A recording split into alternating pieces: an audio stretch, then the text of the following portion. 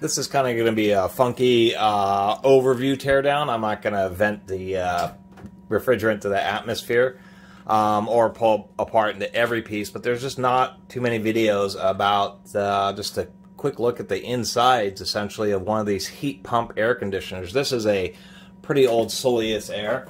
It did me pretty well. It was manufactured in March of 2007, so after about 10 or 11 years, the temperature sensors went out. I tried replacing them. I even cut out the side. I did like this design because you did have wider, it was longer and narrower, but now they're kind of shorter and flatter. They used to be really expensive. They actually have come down about $100 to $200 for the 12 to 14,000 BTU. You won't find heat pump air conditioners anything less than about 10,000 to 12,000 BTU. Anything smaller than that, and they're all air conditioner only, or they have like resistive heaters. You want the heat pump, even though this is a single tube, still a lot more efficient than electric heater. And you'd say, well, electric heater is nearly 100% efficient.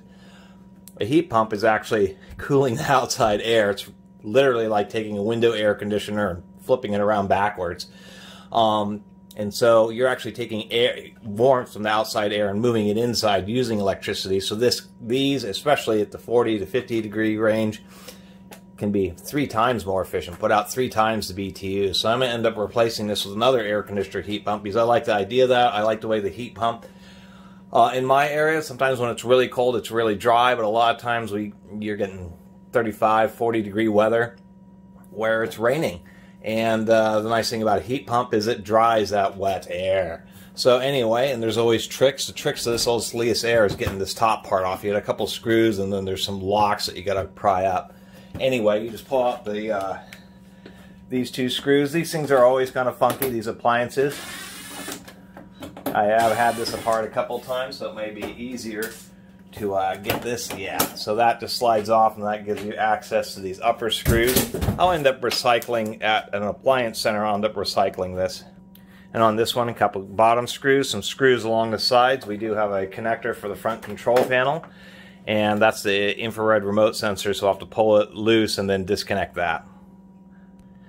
Here's our front panel. So there's a slight design. There's just more of a balance, even though heat pump air conditioners are more tuned for air conditioning. So what would be considered the condenser, what is the hot side of the air conditioner, still is a little bit bigger than what would normally be the cold side. But the whole secret to the heat pumps, I don't think the air conditioning compressor is any different.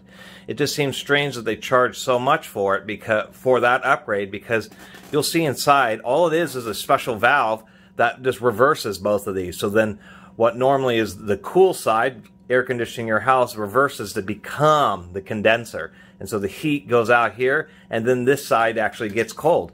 And when it gets real cold, surprisingly enough, even at 35 degree weather, this thing would still put out plenty of heat. Probably because it was a single hose. But if they had temperature sensors right inside each of these radiators, so it could detect if they were frosting up, and it would actually stop, go to normal air conditioning mode just to self-defrost.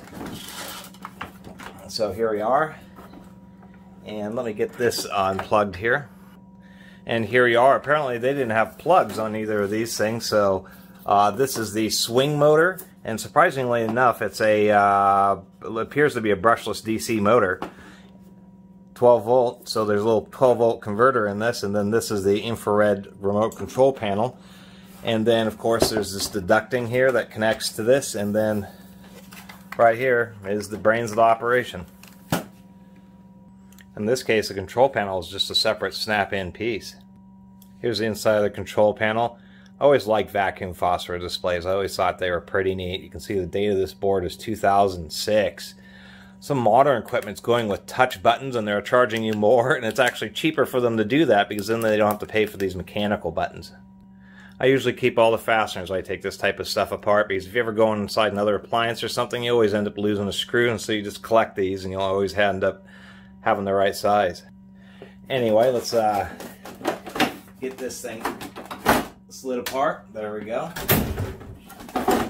And the other side. Kind of like a giant vacuum cleaner. And there's your whole unit, and technically you don't need that whole case. If you could run it just like this, and it would blow, you know, air out this hole, and still suck in and blow out, and you could still use the, well, there would be a little bit of bypassing, but not much, and it would still blow out the back there. So kind of interesting that the shell doesn't really mean a whole lot. Here's part of it, all styrofoam. This is the insulation between the fans and the radiators. The styrofoam, as cheesy as it is and the way it can break apart, etc., is a very good insulator. I can already tell it looks like these motors are ball bearing because these don't have like a very small area where the arbor of the motor would be. This is actually pretty big. And being an air conditioner unit, you would think they wouldn't use sleeve bearing motors just because they generate more heat, and air conditioners run for hundreds and over their lifetime, this thing probably has a couple thousand hours on it. They really do use ball bearing motors. And then there's our tall compressor down there. And I'll tilt this up. Let me get a little bit of zoom in here so you can see this. This part right here is what they're charging on heat pump air conditioners an extra $100 plus for, is literally this special solenoid controlled valve. It is a special valve because there's a tube here, another tube here, and then there are 3 tubes going in the bottom because it's a double action valve where it's actually switch. In order to switch the evaporator with the condenser and reverse them, there's an input pipe and an output pipe. So there has to be 4 pipes going into this valve. Plus, I don't know if this is a pressure differential or something what that little capillary tube is. But this valve actually has to switch 4 tubes, 2 pairs, with each other. So it is a pretty complicated valve, and probably the expense of manufacturing really is why they charge so much. But literally, that's the magic right there, that switching valve. Let's take a look at the brand of the compressor motor here. And surprisingly enough, they're using a Toshiba compressor motor, so that's actually a name brand good compressor motor. I'm really surprised about that. This right here, this long tube, or this kind of looks like a tank right down there, that's in all air conditioning systems, including your car. They're known as the receiver dryer. So as the fluid goes through, it will go through that. This is actually literally filled with silica gel, those little do not eat packets that come with electronics. That's what that is filled with, and it ensures that there's no water. There cannot be any water, even the tiniest amount of water vapor in an air conditioning system. It really can screw it up because there's something known as the expansion valve. I don't know if that's there, but it's the other secret. It's a restriction that the compressed refrigerant goes through, and then as it passes through like the little nozzle, when that expands, that's where that expansion happens and draws heat from the air in order to boil the refrigerant, and that's what causes the cooling action. We can see that we actually have trays for both, for draining on both of them because it does reverse. You do need separate trays. This was one of the units. We can see down here, let me zoom back in and get that centered. This thing right here is a one of those like centrifugal dehumidifiers. So this is one of those air conditioners, they've had them for a long time, 15 years, where they will, no need for a drain hose. It will put the water out through the exhaust. And how that does it is through like a motor-driven dehumidifier. This just spins up the water to get it into a mist.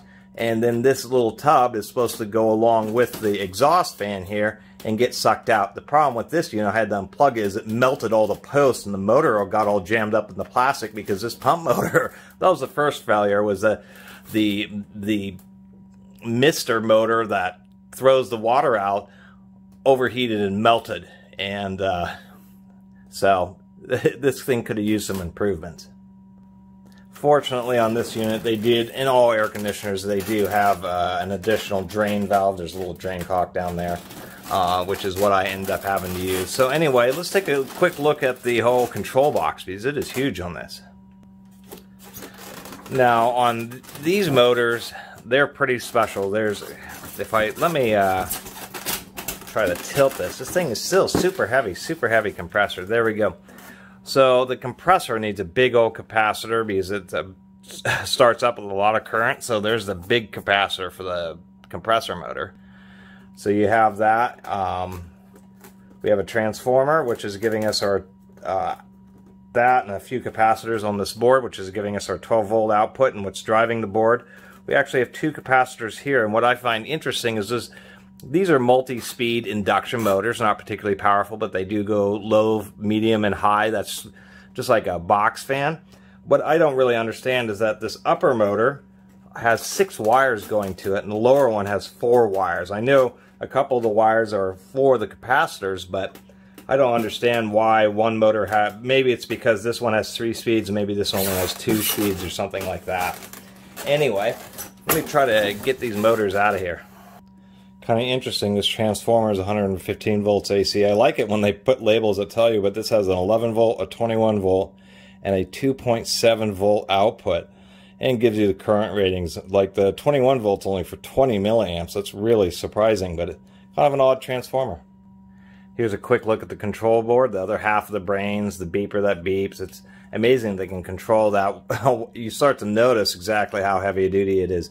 This is a real heavy-duty relay for the compressor motor. You can see it's rated for 15 amps at 250 volts, 30 amps at 125 volts. So that's what's starting the compressor. That's actually worth desoldering and keeping, because that's such a heavy-duty relay. And then we have some more normal relays, 12-amp relays. 6 of them to control turning on and off the various fans, controlling the valve, the various... trying to figure out, because you have a fan and then the fans have multiple speeds, so you need another relay for each of those. Same with the exhaust fan, and with, I believe, one of these for the evaporation pump, but it's just kind of surprising there is 7 relays on that. I'll keep that and desolder those relay boards. This thing was not happy. Part of the maybe this is part of the reason it has so much trouble. Nothing really looks burned on the back of it. There's some little funkiness right there under that capacitor. But part of the housing was pushing on the circuit board and putting a lot of stress on it there. And last but not least, here is the motors. The 2 fan motors. They're just in the assembly, and then here's the whole styrofoam thing. This is all one piece. Apparently it's kind of trapped with the fans. And this is true with almost all major appliances, whether it's air conditioners or washing machines, and not just domestic ones, even Chinese ones. Maybe it's a government regulation, but even this air conditioner, something that was never meant to be serviced or have anybody go inside, still has a little wiring diagram chart. And yes, I just figured out they were just using packing tape to hold the 2 halves of the styrofoam together. That's kind of interesting. You won't see very many times this the flow of the air, and since styrofoam, this is a mold, these are just the little spots where there is just the little bumps where the filling of it would happen, injection points, and so they leave a little burr, and now you can see how the dust collected up on them. And there's our centrifugal fans, and maybe it is designed obsolescence, because these motors, as you can see, the bearings are just fine in them. I'll end up probably keeping them for at least a little while to see if I can't make some kind of use out of them. And I did figure out the wiring a little bit more. This bottom motor, 2 of the wires just go to the capacitor, so it just has 2 wires going to it. The exhaust fan, or what would normally be the exhaust fan, was always just a single speed. This motor has 4 wires. The 2 others go to the capacitor, so this is the 3-speed fan. Input power, and then whether you connect, I would assume would be, I'll have to take a look, but depending, you'd always have black as common, and whether you hooked black and blue or black and yellow or black and white, you'd get your 3 different speeds. Here's a closer look at the fans. I believe they're fiberglass reinforced nylon. They are nice. I mean, that's a billet aluminum hub that's been pressed in there, so they actually run relatively balanced and just an easy 10mm set screw. Fortunately for me, to make the motors a whole lot easier to use, not only do they have a label, they have a wiring diagram with the colors. I like that. Now I can easily hook this up. We can give a listen. The bearings have had some wear on them.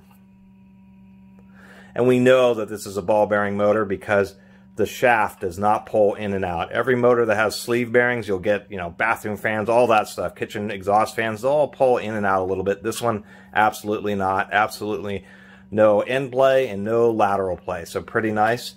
What is surprising is the indoor motor is a 20 watt, and then what would be the primary condenser motor is actually 30 watt. So I thought that's a little bit interesting, because it's designed to be a heat pump and run in reverse. So why would they still continue to use a bigger motor what is also surprising is both the impellers here are exactly, oh, yep, they are exactly the same size. So why would you put a more powerful motor with the same size fan? Anyway, that was kind of a funky teardown of a heat pump air conditioner. That way people just have a little bit more idea what's inside one of these things. Since there isn't a ton of teardown videos about them, I figured I'd put in my 2 cents. Anyway, I really appreciate everybody who's been watching and subscribing. And if you haven't subscribed, please do. Until next time, Catus Maximus out.